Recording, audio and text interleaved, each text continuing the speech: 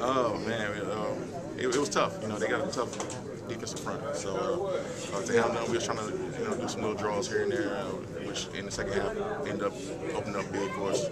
And we was chipping them, doing everything we can, trying to keep them off net, but somehow they just keep getting in clean sometimes. And they did a great job of mixing up their defensive fronts too. That they caught us in some bad looks there.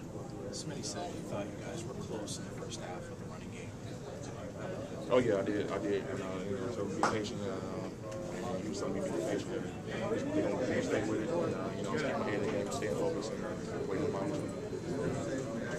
Thanks, Mike. Hey, Mike, just talk about what does it feel like to actually get back in the end zone and just break a couple runs, man? It's been a minute since you really. I mean, it ain't been that long. I know, but you know what I mean. No, it always feel good to score, man. Always feel good to be in the end zone. 2 weeks, last two games I haven't scored, so it always feel good to be in the end zone.